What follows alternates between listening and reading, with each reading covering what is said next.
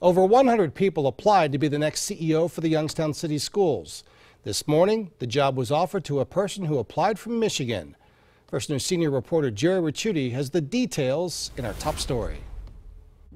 Incoming Youngstown Schools CEO Justin Jennings tells me his specialty is turning around programs. And as I looked through at the situation, the job just seemed to be the right fit. Right enough that members of the State Academic Distress Commission overseeing the district chose Jennings to succeed Krish Mohip, who's stepping down this summer after 3 years on the job. I've been a special ed director, I've been assistant superintendent over curriculum, I've been a classroom teacher and administrator. The 44-year-old brings 19 years of experience in the Michigan schools, working now as superintendent of the Muskegon district, and holds 3 master's degrees and is working on his doctorate.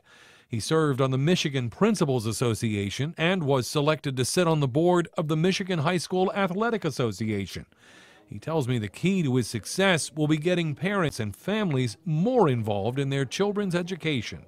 Our expectation is not for parents to be algebra teachers or teachers of math, but we want them to be able to come and support the scholars and support the school system. Jennings says he's not looking to make sweeping changes right away, stressing he wants to work with the Board of Education and local unions and make improvements where they're needed.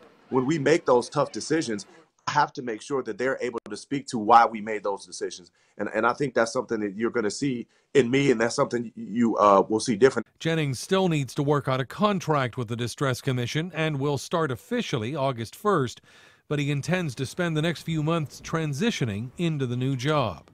Jerry Ricciuti, WKBN 27 First News.